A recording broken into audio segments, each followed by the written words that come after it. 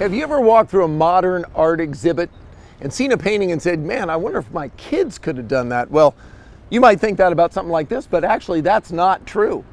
This is by a very intelligent artist, kind of a pachyderm Picasso named Mai Tai. Back here, 9,500 pounds, that's right.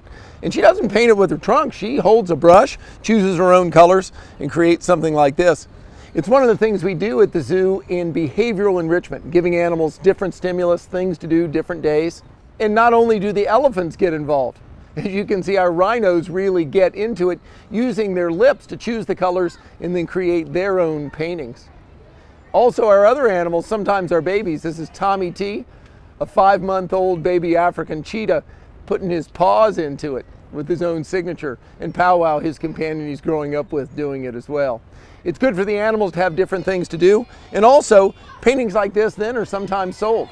If you saw something like that at the Museum of Modern Art, I think you'd spend a lot of money for it.